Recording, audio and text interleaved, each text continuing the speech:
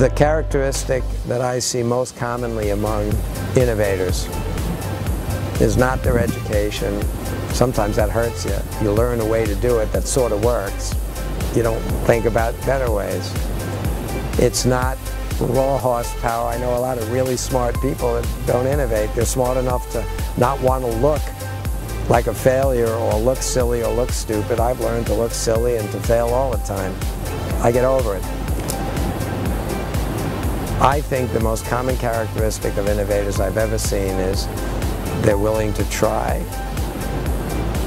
and no matter what goes wrong, they will keep on trying. They stay focused, they work hard, they don't give up, they don't let ridicule stop them, they don't let intimidation stop them, they don't let what sometimes seem like insurmountable failures stop them, and eventually, sometimes, you succeed.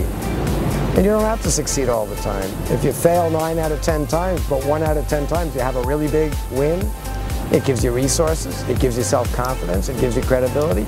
You try the next big one.